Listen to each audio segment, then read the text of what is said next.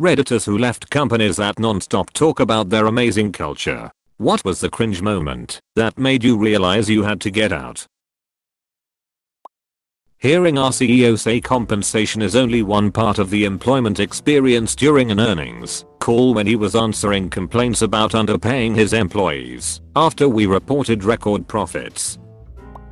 Not my company, but a company from a neighboring building. They had an entire area devoted to football, pinball, billiards, console gaming, and video booths on the ground floor, and it was clearly visible because of the glass windows on street level. Oddly enough, nobody ever used them, and the place was almost always empty save for a few people who use the internet kiosks. When I learned a friend worked there, I asked why nobody would want to take the opportunity to use the awesome looking recreational facility. He told me that people who do use the facility often found it used against them during performance evaluations, even when their use wasn't excessive at all. After a while word got around, and they started avoiding the place altogether. The irony is that their recruitment ads always touts a culture of work hard, play hard.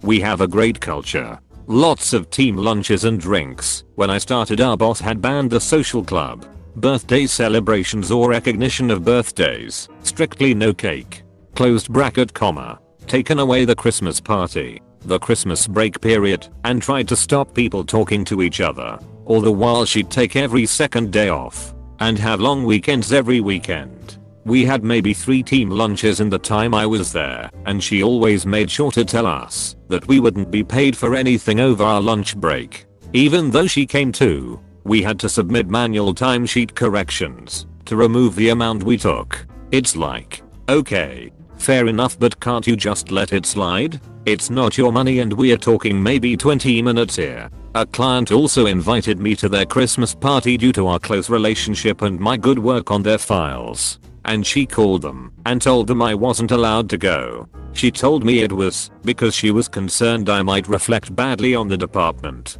Ironic. Really?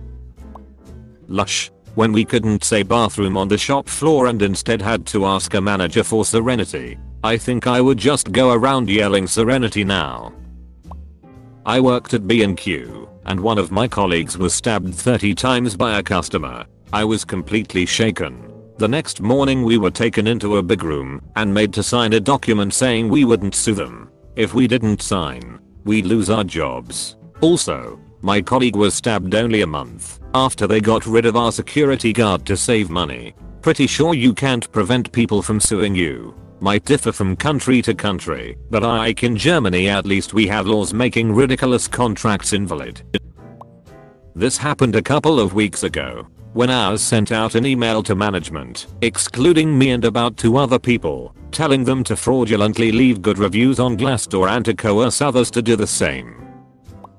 I was at a fast casual restaurant for a couple months and the GM always talked about the culture. You know what's a great culture? When the morning shift and night shift have their daily screaming matches over shit that they each accused the other one of needing to do. It was impressive just how incompetent the entire company was, from ownership down.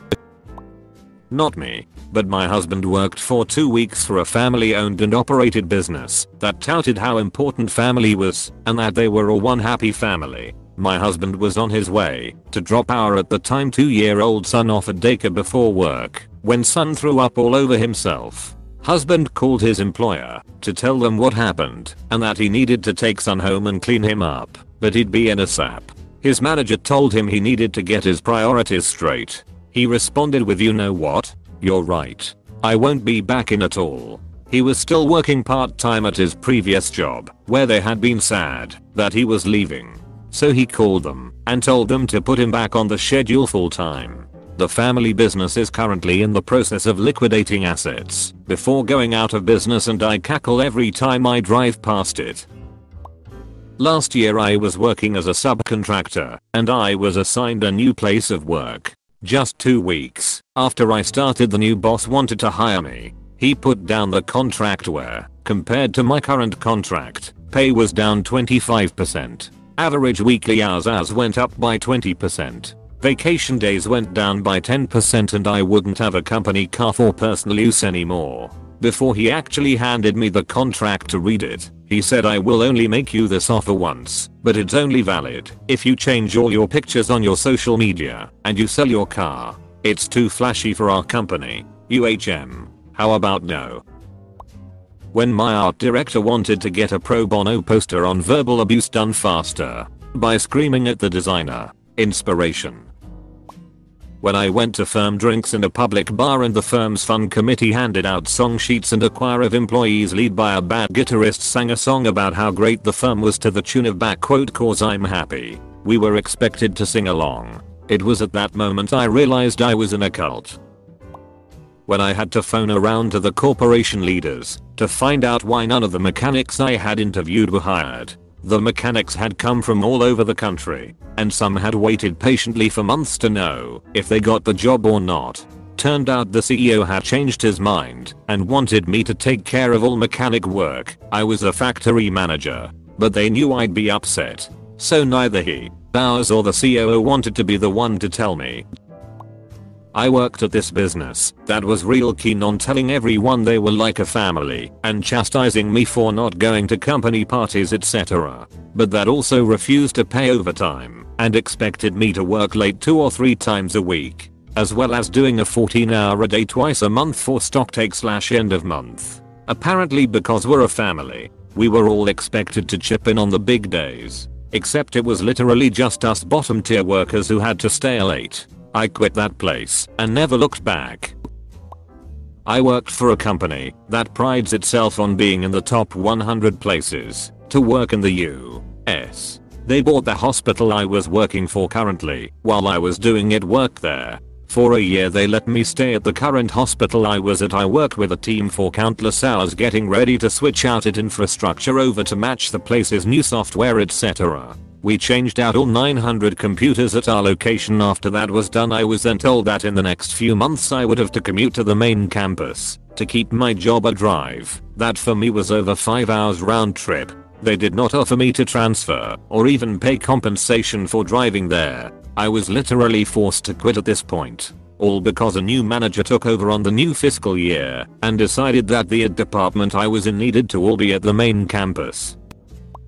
When our university's VP explained that the goal of every tenured faculty member was to write enough grants to pay our salaries and replace us with TARs every semester, ideally every undergrad class. Also, we'd be under a hiring freeze, but could feel free to be creative and use temporary grant money to hire tenured faculty. Also, we'd all be paying an extra $250/year in parking fees to fund a new student parking lot.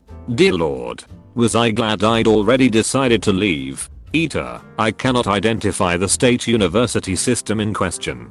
The comments suggest that it's not alone in its approach. If you're looking for a good college to attend, ask plenty of questions. For the love of God, ask about accreditation, and do not take "we are finalizing it right now" as an answer, nor "we are accredited by the 3 other colleges we are co-scamming with." If you're more specifically concerned about the problem I describe, ask probing questions about the percentage of classes taught by full-time faculty, and grab copies of the course catalog and campus directory/faculty list to check the reality of offerings. I would also ask about advising.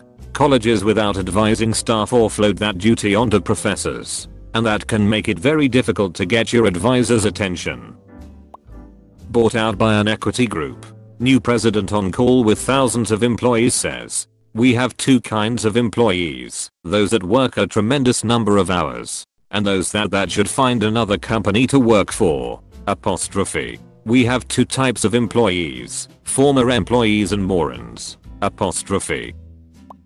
My last job was at an independent school in the UK, the wealthy type.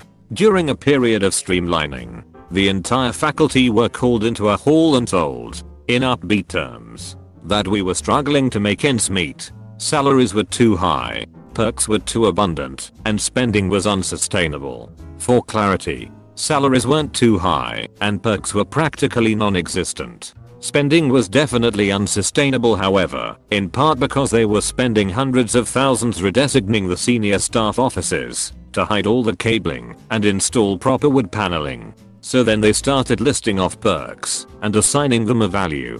For example, free parking. Well, no shit. The school has a lot of land and isn't in a city. Why would you charge? Secondly, nice surroundings. Well again, no shit, that's part of your marketing appeal. Long holidays? Nice try. But I work all holiday. They didn't even get as far as telling me what they planned to do with my job and pay. I was gone in less than 3 months.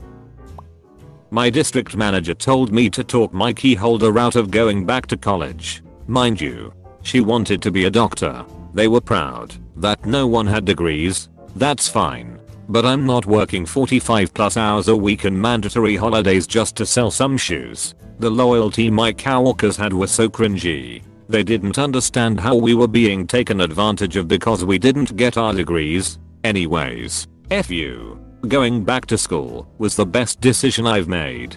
Bruh, I think I just went through the same bullshit when I told my boss I was going to school. Dude hit me with a, "I feel like you're taking the easy route and don't you think you should have said something sooner?"